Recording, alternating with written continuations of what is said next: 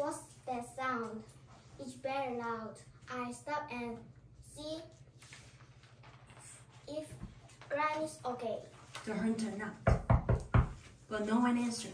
He opened the door and went in. He heard someone snoring in Granny's bedroom. He peeked into the bedroom and saw the big bed over Granny's bed.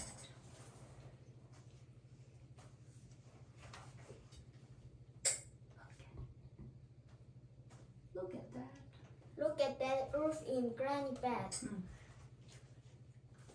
I think he covered her up. The hunter cut a hole in the wolf's stomach. To his great surprise, out popped the little Riding Hood. The wolf didn't even wake up. He just thought he was having a very bad dreams. Good heavens, who are you? I am Little Red Riding Hood. But where are your granny? Here I am. And out climbed Granny, tired but happy. Oh my, what a day! Quick, let's put some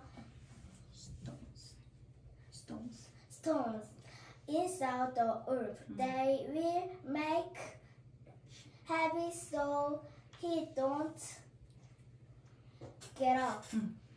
Good idea. Great idea.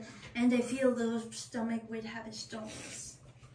He was dreaming a dream about girls and grannies. When he woke up, he had such a terrible stomachache, he fell right down and died.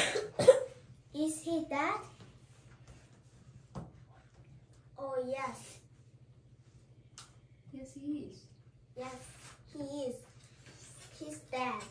Are you sure? Oh, yes, I am. He's dead. The earth is dead.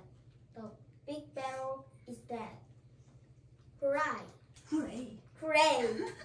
He's dead!